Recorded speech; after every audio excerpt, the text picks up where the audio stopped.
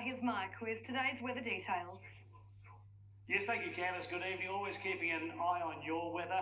And I am one of those half glasses full sort of guy. And that actually is the name of a brand new exhibition which is open here at the Bronx Gallery in the city. Let's take a closer look, and boy, you needed more than a pair of glasses to keep warm.